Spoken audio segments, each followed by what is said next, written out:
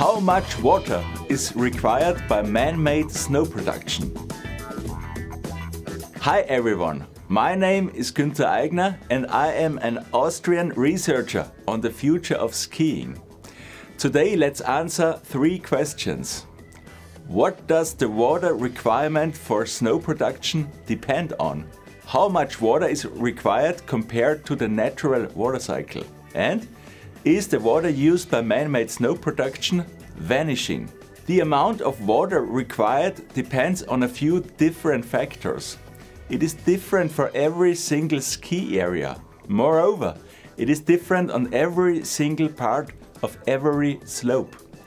The required amount of water depends on the altitude, the direction of the slope, the steepness, the number of skiers frequenting a slope, its subsoil, and the overall season planning of the ski lift company. To get a feeling for the required amounts of water and their relation to the natural water cycle, let's look at an example. The Steinplatte is an Austrian ski area between the states of Tirol, Salzburg and Bavaria in Germany. This ski area has 4 water reservoirs with a total capacity of 200,000 cubic meters. That amount is enough for the snow production of the entire winter season. So the reservoirs are filled once a year in springtime. The Steinplatte ski area is placed in a small village called Waidring. That village has a surface of 64 square kilometers and is located in a part of Austria with no shortage of precipitation, with an annual amount of 1,800 millimeters. That amounts to 115 million cubic meters of water.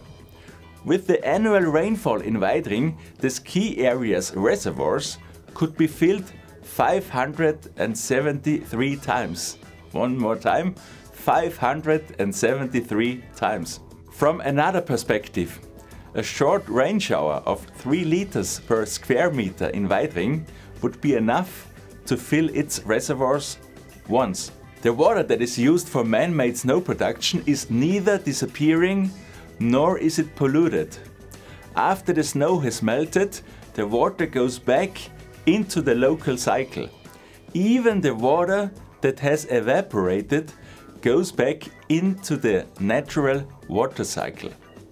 Now, let's answer our questions. First, the required amount of water for man-made snow production is different for every ski area, every slope, and even every part of a slope, depending on different factors like altitude, direction, steepness or subsoil.